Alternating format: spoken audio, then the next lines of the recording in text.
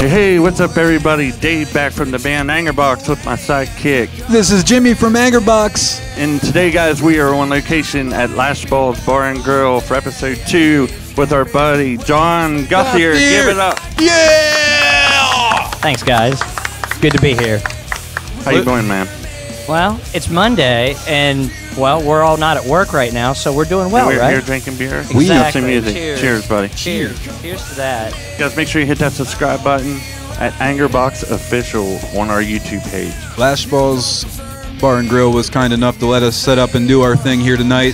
Thanks for being part of our studio LASHBAUGHS enjoying your food audience. And make sure you tip those ladies out there, guys, working hard for you. So, all 2 of us applaud. 2. It's all right. It has to start somewhere. Get a view of the crowd out there, Yeah, so I mean, they know it's not just me and John and Dave up here. They're all eating. They're enjoying their meal. That's because it's $15 all you can eat, wings, fries, and celery. Monday night LASHBAUGHS, like always. Yeah. I'm getting hungry already, guys. KFC ain't got shit. All right. All right. John, you sent me some music. I'm going to play some of it. Tell me about it. Well, let's see what we got here first.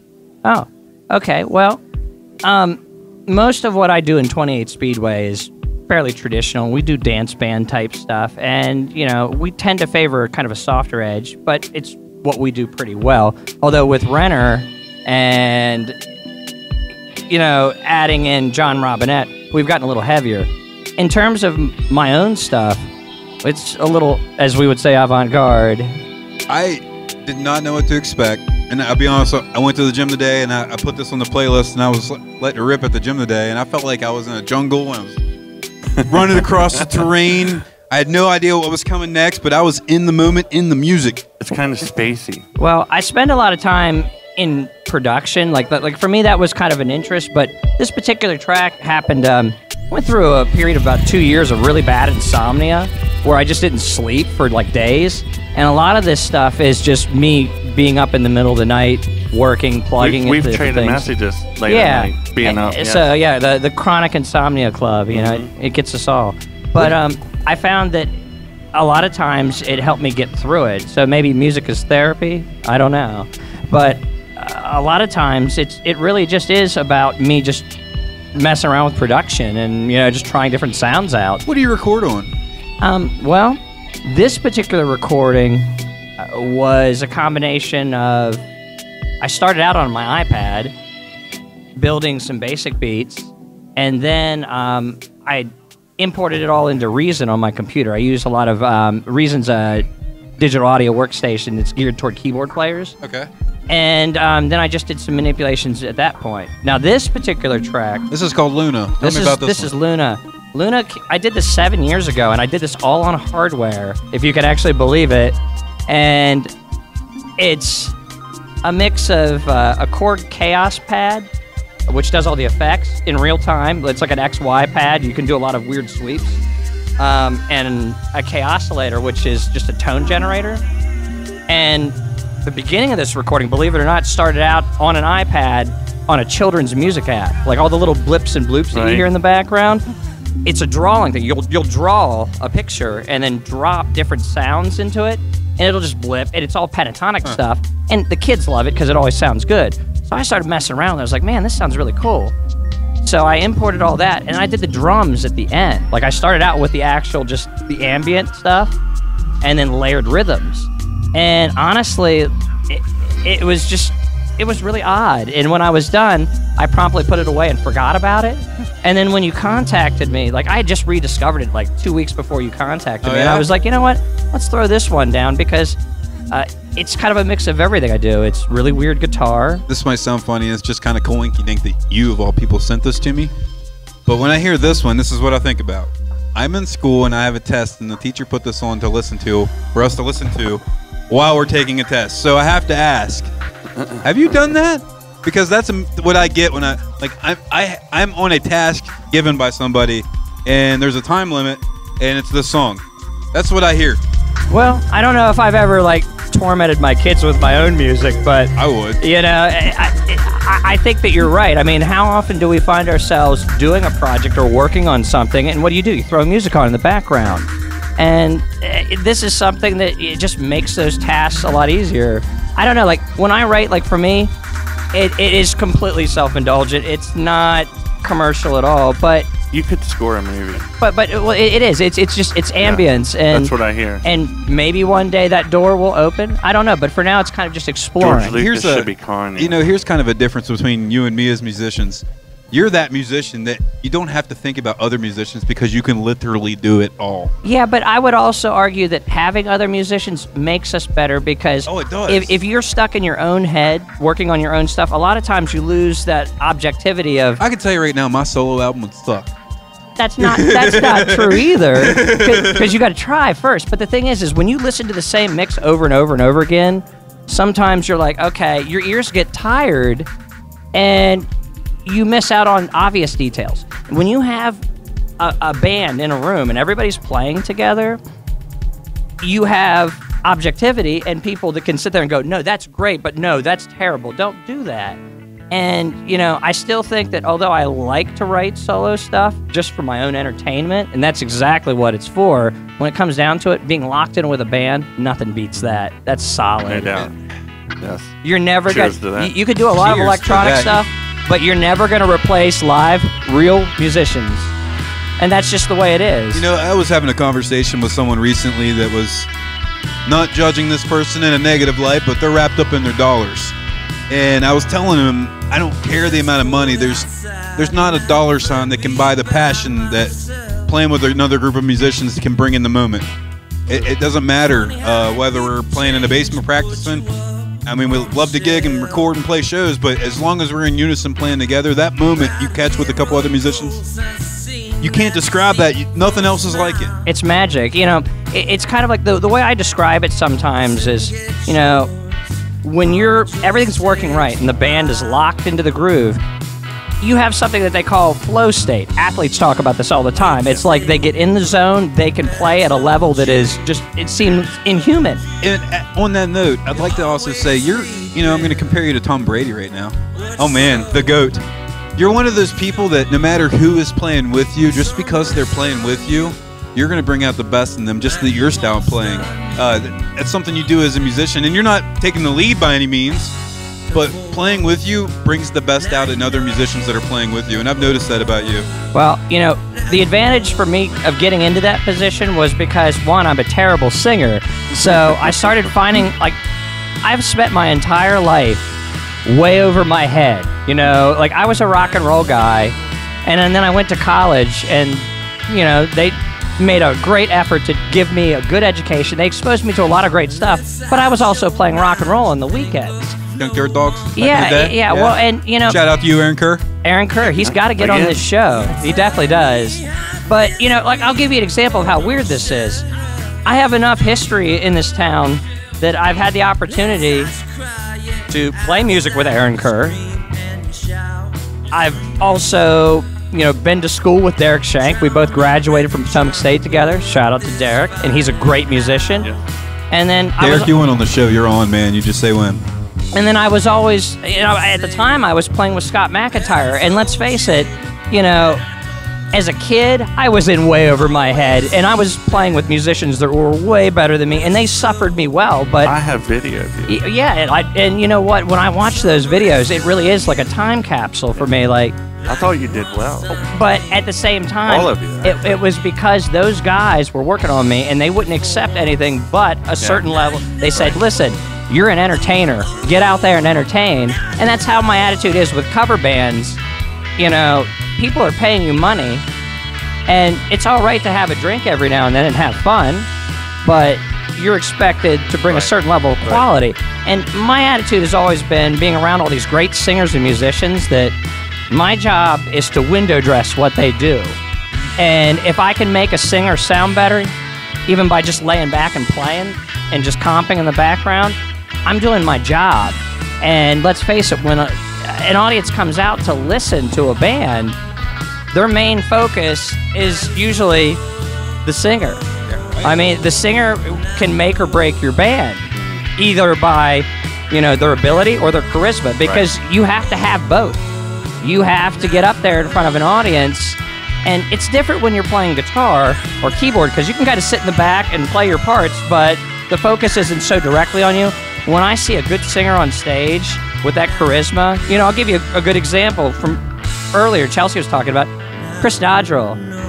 Chris Dodrell has personality. He's a hell of a front man. Personality sells. And you know what? When he walks on stage, it doesn't matter what he does, because you're going to be there because he has the enthusiasm. And I think that's what I look for in a singer. Yes, you have to be able to do your job, but you also have to look like you love it, because most of them, the real good ones, they love every minute of it. They do. It's amazing. I was doing some deep internet digging today, and I found a song. This is at least 15 years old. This is from a local native band that was hugely followed, Quid Pro Quo. Oh, John Malik. I told you I was going to play this song. This song's called Carve Your Name. It's about 15 years old. This is from Quid Pro Quo, Johnny Malik. Let's do a shot. I hear that. Thank you to LASHBAUGHs for providing some wonderful shots for us tonight. And Cheers, guys. it is Monday, $15, all you can eat wings, fries, and celery. Do it. Cheers. Thanks for watching the social. Okay, so here's a story for you. Hey, beware. Now, John Malik and I don't know each other really personally well, but we've met on several occasions. The first time I saw John Malik was in Frostburg with Aaron Kerr. They were playing in a band called, I think, Liquid Lemon No. 9. I mean, it was really bizarre. And that was the first night that I met Aaron Kerr. And Aaron Kerr's up on stage playing the guitar behind his head. And I'm sitting back there as a teenager just giving him that look, the mean mug, the musician mean mug. And I'm like, man, that guy, he's full of himself. I mean, he's good, but he's full of himself. And, of course, the running joke is Aaron actually is pretty laid back, and he's a performer. Aaron and I, of course, a year later became fast friends. We played with one another through Junkyard Dogs and The Answer with Scott McIntyre and Lady Nvidia. And, I consider him one of my best musical friends because we've just played music for so long, but yet it was just because we went out that one night, me and a buddy, Travis Brashears, we went out and he was like, you got to see my friend Aaron Kerr. And sure enough, I was like, man, that guy can play guitar. Another thing I can say about Aaron, too, he's very good at warming the crowd. For not being a front man, he's pretty good at taking control of a situation, warming the crowd up. And being in Lady, Junkyard, let me start there. Being in Junkyard Dogs to Lady Nvidia to Forgan Saul now, man, he's been, while he's growing as a guitar player, he's been the same style musician the whole way. Oh yeah, and he is himself. Stayed true to himself and true to what he was best at. Is best at, I should say. And I've always respected that. Like, you knew what you were gonna get. You didn't. I've never seen Aaron Kerr have a rough night. You're getting what you paid for. Yep, and it's amazing because he's always had this idea in his head of exactly what he wants to sound like. Now, don't get me wrong, he works for it. I've watched him tweak pedals and tweak stuff, but when you see him out on stage and he's playing, the amount of work that he actually puts into it behind the scenes, honestly, if you look at it, over the years, I've taken breaks from different bands and live playing just to take a break because of different things in life. I don't think Aaron Kerr's ever stopped. I legitimately think that Aaron has been playing guitar regularly, almost like every other weekend, probably for 20 years. I like to say there was a specific lineup I saw for, I don't know how long this specific lineup was there, but of Lady Nvidia where you were there, Brent B-Rim was there, Aaron was there, Angie was there. Might have been Dave Green playing drums? Maybe. From Shadowburn? That lineup, I think I came to 3 shows back to back. Oh, it was good. And, no discredit to any other rendition of the lineup in any direction, but that specific lineup, you guys were on it. And when I was talking to Chelsea, how was it following Angie? Talking to you, what was it like playing with those group of musicians together? Because I think everybody in that band, anyone that's been in that band, all had their unique, special something to bring to the table.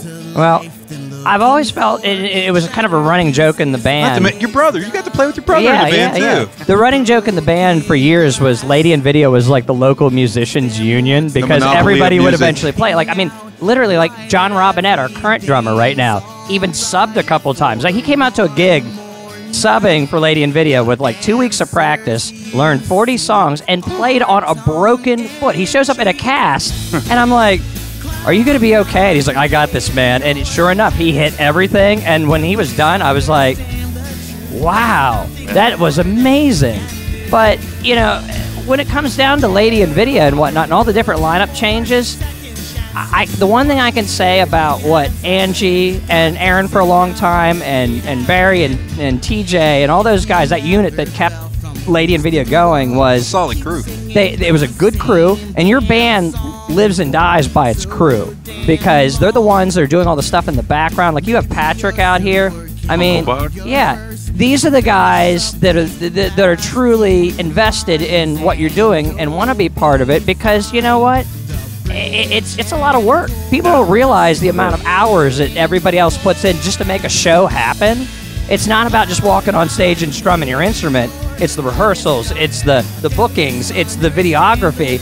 You know, if you want to have a legit band in 2021, you can't just do one thing.